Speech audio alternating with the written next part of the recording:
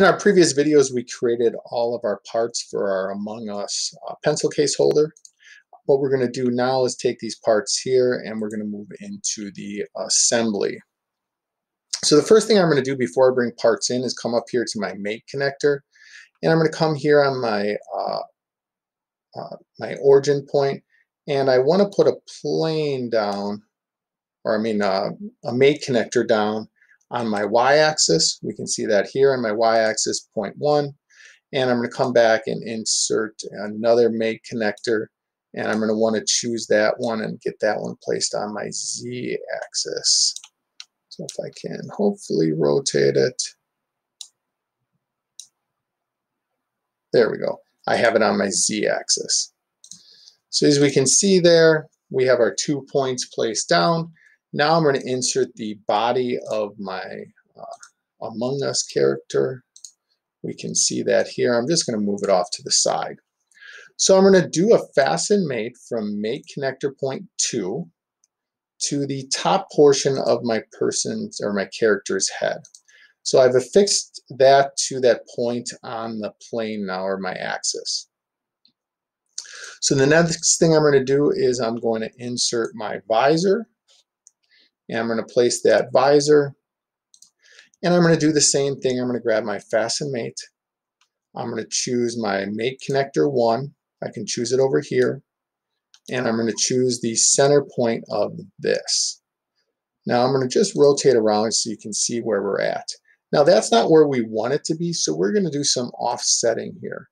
I'm going to offset by 1.5 inches on my x-axis, and I'm going to offset by 0.5 inches on my z-axis to kind of place that visor where I want it. We can see that we now have those two parts constrained together. The next thing I'm going to do is I'm going to insert and bring in my pencil holder. We can see here. I'm going to green check mark to close this out, and grab the Fasten Mate. I'm going to go to Mate connector 2 on this and select it over my menu of my workflow, and I'm going to go to my pencil bucket and choose that top point, middle point facing my character. And we can see it is not exactly where we want it, so we're going to come to our offset and we're going to rotate this 80 degrees, because then we have that tapered face. It's not going to be a straight 90 degrees. We can see here we've rotated it 80 degrees. Then on the y-axis, we're going to come down a negative 1.05. So now we should be near flush with the bottom. And on the z-axis, we're going to go a negative 0.5. And hit return. And we can see now that our bucket is a little bit higher on that than the character itself. We can see it's attached at that point. So in all honesty, if we wanted to move this down to maybe a negative 1.08, maybe even a negative 1.1, that looks a little bit more level. We could actually probably bring it down to a 1.5. Let's see what that looks like.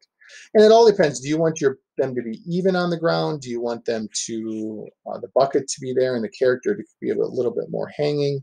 And I think we're probably at that 1.15 might look like, no, 2.5 would look like something a little bit more realistic.